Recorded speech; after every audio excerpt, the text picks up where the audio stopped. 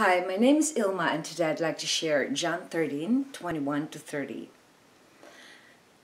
When Jesus had said this, he became troubled in spirit and testified and said, "Truly, truly, I say to you, that one of you will betray me." The disciples began looking at one another, at a loss to know of which one he was speaking. There was reclining on Jesus' bosom one of his disciples, whom Jesus loved. So Simon Peter gestured to him and said to him, "Tell us who it is of whom he is speaking." He, leaning back thus on Jesus' bosom, said to him, "Lord, who is it?"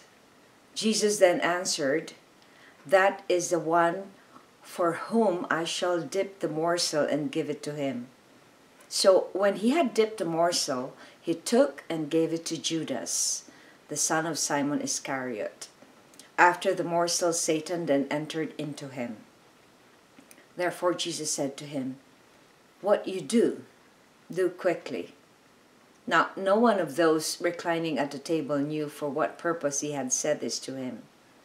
For some were supposing, because Judas had a money box, that Jesus was saying to him, "Buy the things we have need for the feast," or else that he should give something to the poor. So after receiving the morsel, he went out immediately, and it was night. John 13:21-30. Here's my devotional. Jesus confides to the disciple whom he loved.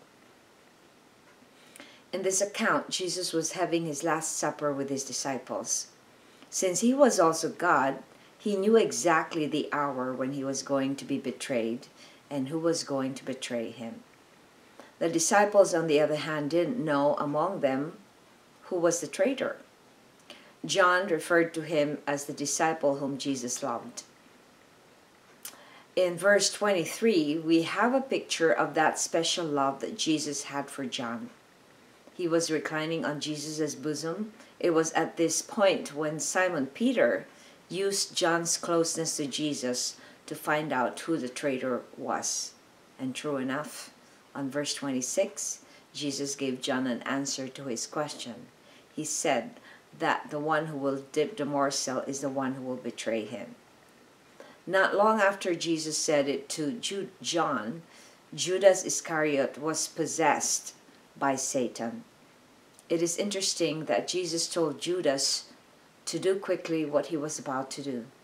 Meanwhile, all the other disciples were still wondering who among them would do such a terrible disloyalty to their master. They had no clue that Jesus already confided to John who the traitor was. What a picture of love between Jesus and John. Because of his love for John, Jesus confided in his beloved disciple who the traitor would be. Wouldn't we also have such honor if we get very close to Jesus? Wouldn't it be a privilege to be Jesus' confidant? Reflection. What are the benefits of being a disciple whom Jesus loves? Well, Jesus loves us all if we follow him.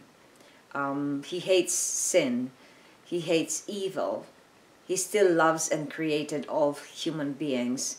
But if they choose to be in the camp of Satan, then they will not be given all the promises that is given to those who love him. So, in a way, Jesus also is expecting us to follow through if we say we are believers. So when we claim we are believers and yet we do not do what Jesus does, then we are only fooling ourselves. So in this picture, we see what brings, what the effect of loving each other is, the effect of intimacy between John and Jesus. That's why John always referred to himself the disciple whom Jesus loved. Why wouldn't he? He knew that he was loved by his master. So why wouldn't we be claiming confidence in the knowledge that God loves us because we are so close to him? So when we are so close to someone, we can always have that confidence that I am loved by this person. Does that happen to you? Is that something you can boast about, that Jesus loves you? So I encourage you to get intimate with the Lord, get closer to Him, get to know Him, and He will confide in you, just like how He confided in John. So anything that you get, anyone that you get close to and you invest time on, it will love you back as much as you do. So, well, you don't love just so you can be loved back, but you love out of love. So everything that is out of love, born out of love, you also get the reward of being loved. So God is love. We're all created out of love, and if we don't do that, then we get in trouble. But if we always do something out of love, we reap love as well.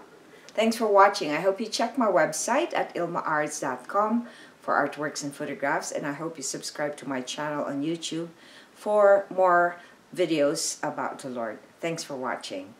Stay safe.